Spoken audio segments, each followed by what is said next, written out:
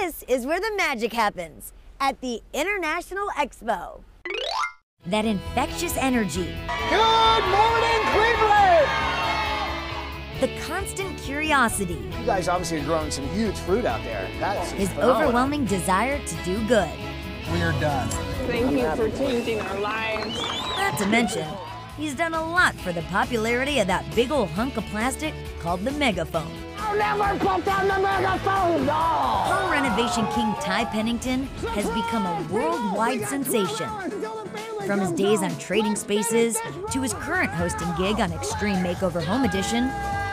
Oh, and his magazine, his books, his furniture line, even a show in the UK. Ty has amassed many a fan. And it has a lot of folks wondering, what makes Ty tick? And we're digging for answers. Carpenter, author, designer, philanthropist. What do you think you identify with most? Just artist. Artist? Yeah, I mean, that's what I've always been, I mean, and that's the thing about a designer is like, you can design furniture, but I also design, album covers and artwork. And so, I mean, you're really just an artist, and design is just taking one element and making sure it sort of matches and ties in with everything else. So everything has a reason. But it's still visual art, and like, I'm just a very visual person. I'm just glad I could actually find an outlet that, I'm pretty good at. So, I mean, most artists are always looking for that outlet. That is true. I think I just got very lucky. I read somewhere that you were a carpenter working part-time in college to pay the bills. Are you has Barbara Walters called you or something? Is this like, hello, Barbara? Am I on the...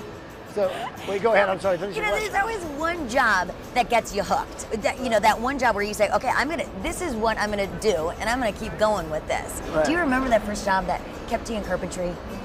No, it wasn't really. I was never that great of a carpenter, honestly. I was okay. I was just like I was above average. Okay. But it's more of knowing that you've designed something that's groundbreaking that no one else has ever done.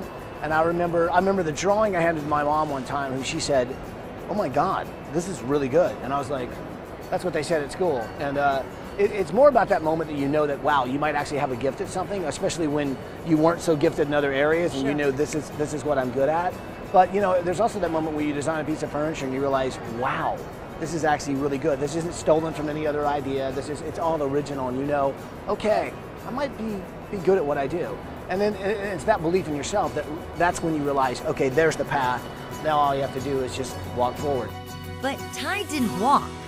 He ran, turning his talents into an incredibly successful brand. It takes up a lot of my time when I'm on the show. Yes, I'm designing a new line for Howard Miller. I'm working on those designs and I believe in cool furniture should have some surprise, because as human beings we're evolving, and I think furniture has to evolve as well. But yeah, I mean, I'm very proud of what I've done, and I'm glad that I do have a good brand, a solid brand, but I'm not doing it just to put my name on it. I really care about it. His incessant work ethic keeps Ty on the road most of the year. But coming to events like this not only gives him the opportunity to connect with his fans, but it also fosters his creativity. We've got young and old checking out like the future of homes. This is really exciting stuff, I have to say. I'm getting ideas just everywhere I look. So it's great. You can check out new trends, get new ideas. And Ty documents it all. You could say he's a photo fanatic, and his camera is apparently one of his favorite tools.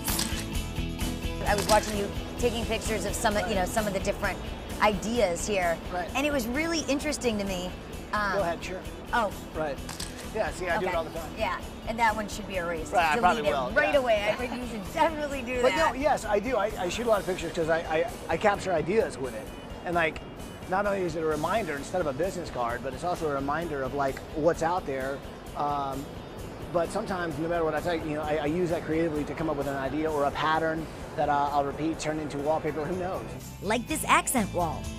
Ty took a photo of a forest and turned it into the living room's focal point.